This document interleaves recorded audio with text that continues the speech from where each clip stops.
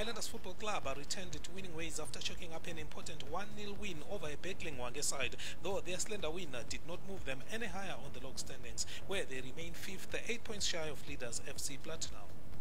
Watching Boso in the opening minutes of the match would have flattered one to believe they were in for an afternoon of impressive football and a high scoreline. The home side threatened Hwange with their first raid, some eye-catching passes between Godfrey Makaruse and Makinono Mushore, launching the former upfield, and as he made progress, he subtracted even more opponents before picking up Divine Mindirira. Storming into the Hwange box, Mindirira came down under challenge of Lucas Sibanda, with protests for a penalty coming most prominently from the Soweto end, the furthest stand from the action. Referee Tembinkosi Sibanda would none of it, and the play continued. Without doubt, Highlanders enjoyed an upper hand in the opening stages of the first half, and again Makaruse was causing problems for the visitors with a blistering shot that went straight to Hwange keeper Wellington Mouya. Much against the run of play, Chipangano almost caught Boso exposed on Makaruse's flank after Kenan Gomo's cross landed on an unmarked Prosper Mate, who ballooned his shot to the grandstands. Highlanders thought they were one up 14 minutes from the break after Marvin Sibanda's header from a Peter Mutua cross was cleared off the line by Sebastian Moyo. Boso were now all over the coal miners, and as they ran rings around the visitors, Makinono Mushore attempted from a distance, but his shot was curled wide of Wellington Mouya's right-hand post. The pressure was not done. Boso were back with what looked an impressive build-up. Divine Mindirira, Marvin Sibanda and Linot Chikua all involved to set up Brighton Ncube, who took one too many touches in the box, and Hwange cleared before Ncube pulled the trigger. With less than 10 minutes left to half-time, Hwange almost caught Highlanders snapping after keeper Rafael Pittis' clearance was intercepted by Kenan Gomo, who quickly fed Marcelin Mlilo midway through the Highlanders' half.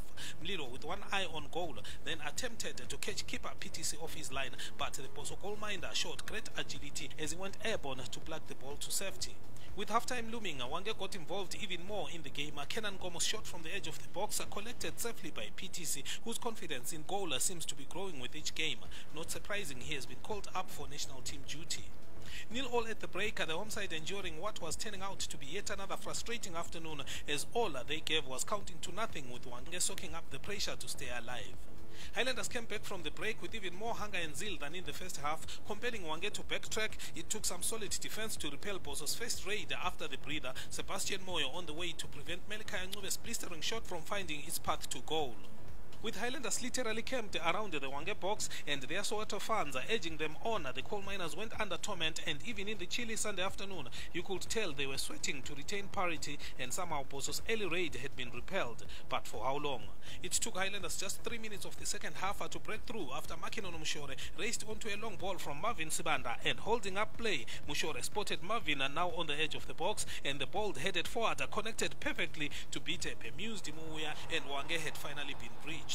Hwange thought they had found an instant equalizer when 4 minutes after conceding, Shepard Kadzikwa was first onto a long ball from Sebastian Moyo to flash his shot past Rafael Pittis, but far side assistant Melody Ncube ruled Kadzikwa's effort offside.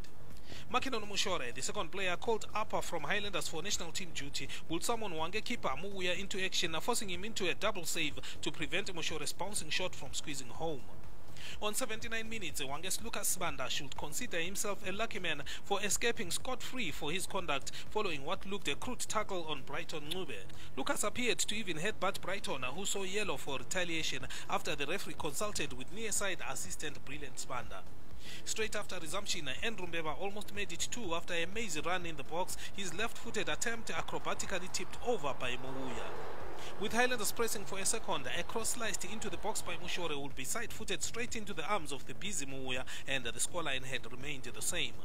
1-0 win then to Boso, their first in the last 7 matches, and is this the beginning of progress for the Bulawayo Giants, who have showed indifferent performances of late? As for Hwange, they fought a good fight, but they needed that little extra to emerge from Baba Fields with something. Given their low position of bottom, a point more so away from home, not to mention at a difficult Baba Fields, would have been the equal to the proverbial bird in the hand worth 2 in the bush. Hwange did their best, but sometimes the best is not good enough.